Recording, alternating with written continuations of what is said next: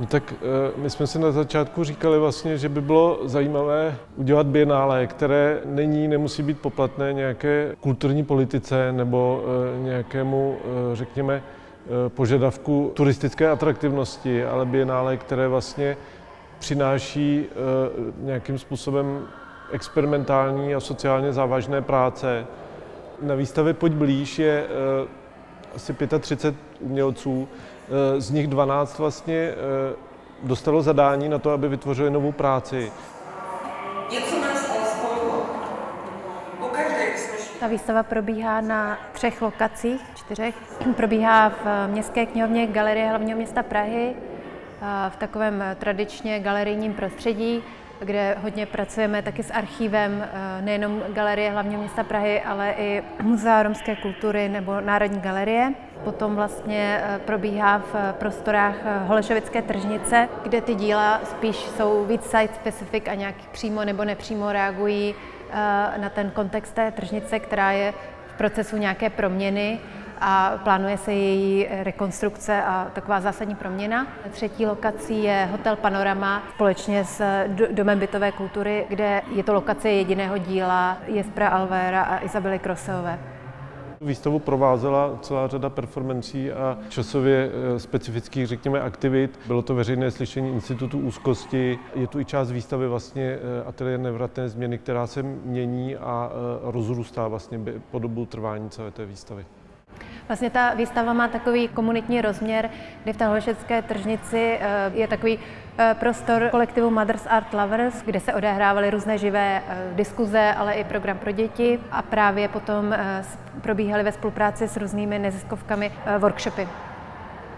Pro nás bylo i důležité ta díla nějakým jednoduchým způsobem jakoby medializovat a proto jsme udělali dostupného průvodce, kde vlastně každé to dílo má svůj komentář a je to nějakým způsobem jakoby potřeba vlastně tomu divákovi jednoduchým způsobem komunikovat s ním a přibližovat mu vlastně věci, které vždycky mu nemusí být úplně třeba blízké.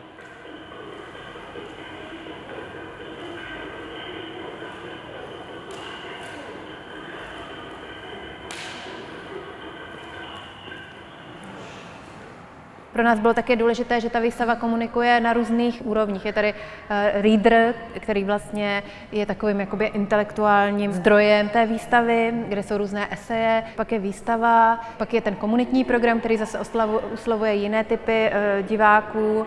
A pak jsou třeba různé participativní aktivity, jako například projekt ukrajinského umělce Volodymyra Kuzněcova v Podchodu u Holešovického nádraží, kterého se mohl vlastně zúčastnit i náhodně kolem jdoucí.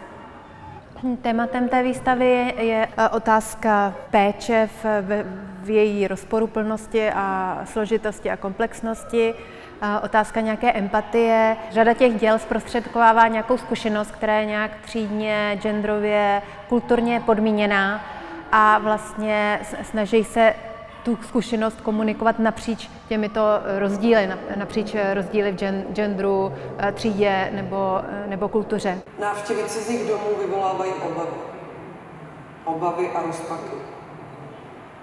Buď vás hned vyhodí ode dveří, protože předpokládají, že se budete chovat nějak závadně.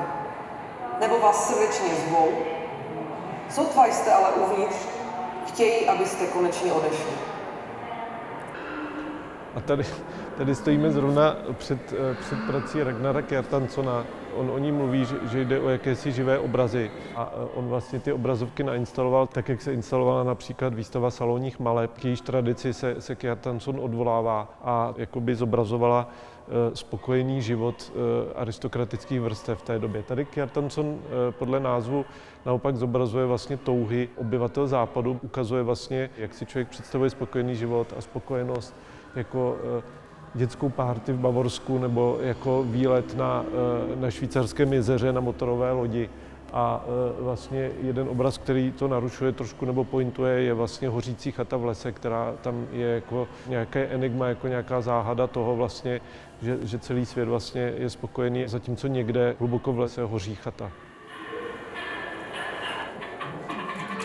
V nějakém dialektickém vztahu k tomuto dílu je dílo sousedící od umělkyně Candice Price, které se nazývá Porod, anglicky labor. Je to videoinstalace, v té videoinstalaci může být jenom 4 lidi v jeden čas a divák se ocitá ve velice blízké, až takové intimní blízkosti vůči obrazu rodícího těla v té poslední fázi porodu, kdy matka vytlačuje vlastně dítě ven.